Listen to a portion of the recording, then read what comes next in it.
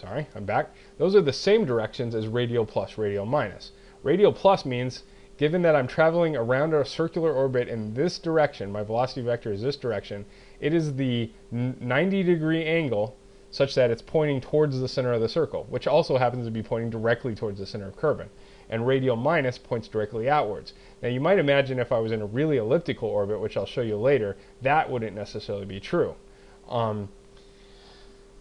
Normal plus and normal minus are the other two perpendicular angles. Normal plus points up, so if you look from behind the spacecraft in the direction it's traveling in the orbit, normal plus is the one that will push the orbit upwards from the direction in which you are traveling, and normal minus is the one that would push it downwards.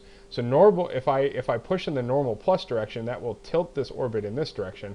If I'm pushing in the normal minus direction, it will tilt the orbit that way. So we're going to use those later, almost certainly, and I'll show you why. But for now, you can see we're coming around the Earth, or Kerbin here, Kerbal, and the moon's over there. So I'm going to show you that little trick I said, so you don't have to use protractor.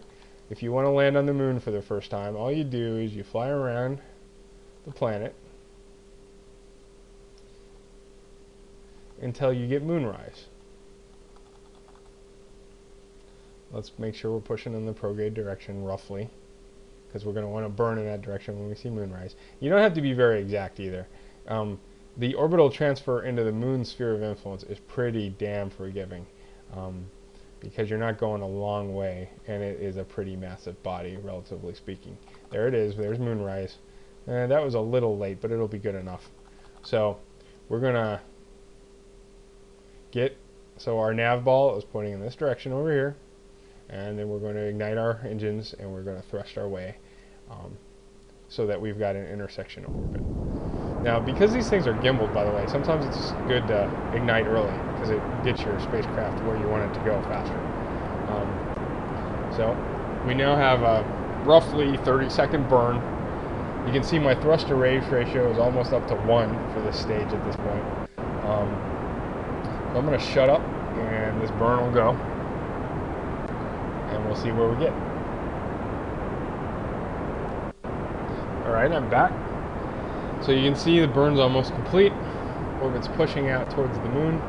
If you haven't done this before, if you wonder how to rendezvous with the moon, so I showed you when to burn. The next thing to do is watch for this watch when we enter the moon's sphere of influence. So you might want to throttle back like I did, so you can do it carefully. And I kind of want to show you how to do this. And because I burned a little late, it happened a little later than it should have. So there you go. I'm going to intersect the moon, and right now I will achieve a hyperbolic trajectory passing the moon.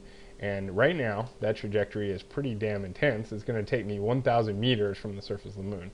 We're going to correct for that, because we really don't want to be that close. In fact, we might as well correct for it now. So we're going to spin the spacecraft around. Or actually, let me show you RCS. So I can turn on my RCS thrusters. And I'm going to push the spacecraft away.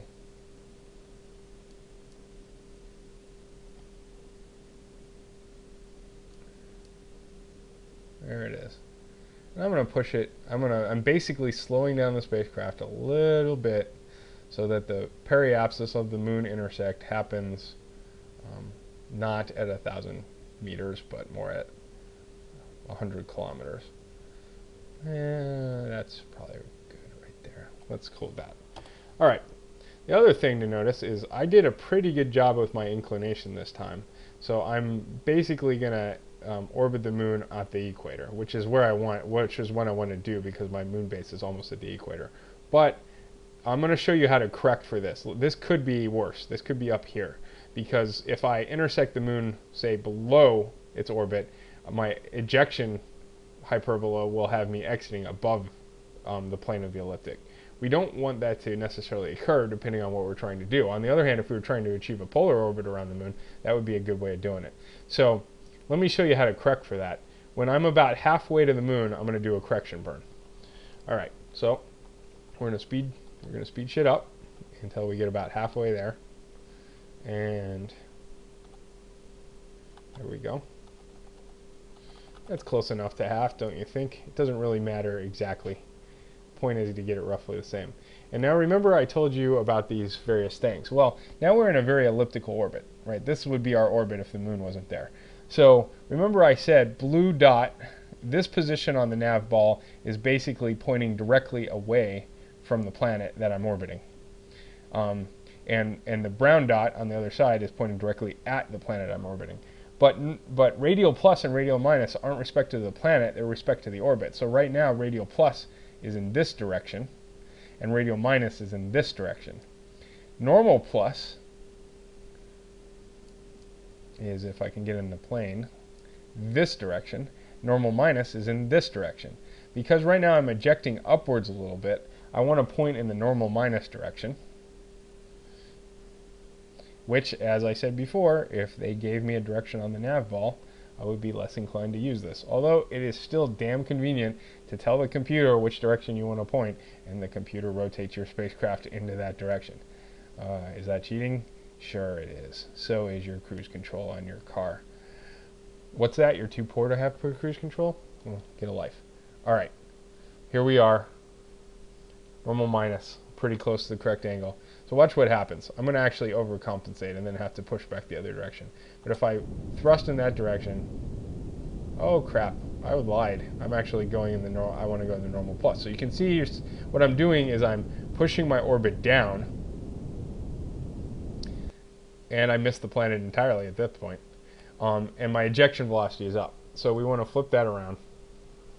I'm going to turn on my RCS thrusters to make myself go around a little faster. And you can see my plane of my orbit is below the plane of the orbit of the moon. So I want to push that back up and get a nice flat trajectory so I'm near the equator.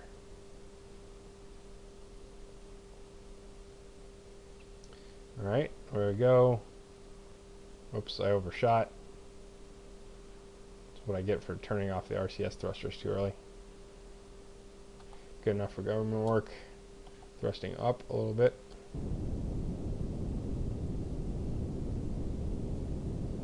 I'm going to bring this down until it's roughly flat. Periapsis is still good. Alright, there we go. Alright, so sometimes you need to do orbital maneuvers. That's how you do them. It's best to do them before you get near the planet or the moon, because you have to use a lot more fuel there than you do out here. You can see I barely had to thrust at all to make big changes. So now we're going to speed up again, and we'll be at the moon. Alright, there we go. Now I want to slow my velocity vector down to bring this hyperbolic trajectory into an orbital trajectory. And I'm going to do it right here at periapsis. And you can see I'm at 90K. So I need to point in the retrograde direction. So again, I'm going to have ASAS do that. Or I could rotate it myself. I basically want the nose of my spacecraft to be centered with that X. That tells me that the noise is pointing exactly opposite the direction of my velocity vector.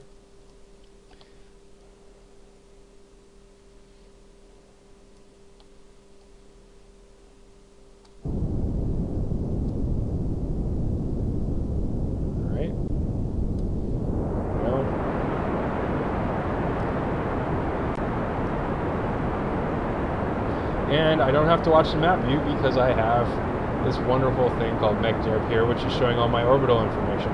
There's my periapsis, that's where I am right now. I'm actually a little above my periapsis.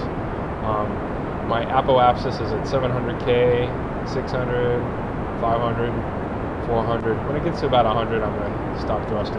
I don't really care if this is circular because I'm immediately going to go into a descent. I'll show you what I mean by that in a second. That's close enough. It's not even close to circular, but like I said, I don't really care because my MoonBase is right over here. So the next thing I need to do is you can see my MoonBase is located slightly north of 0. In fact, if I show you this, it's 2 degrees north. So I'm going to miss it by a couple hundred kilometers if I land here, which I don't want to do. So I'm going to thrust normal plus, but I'm going to do it when my spacecraft reaches about 90 degrees in its orbit off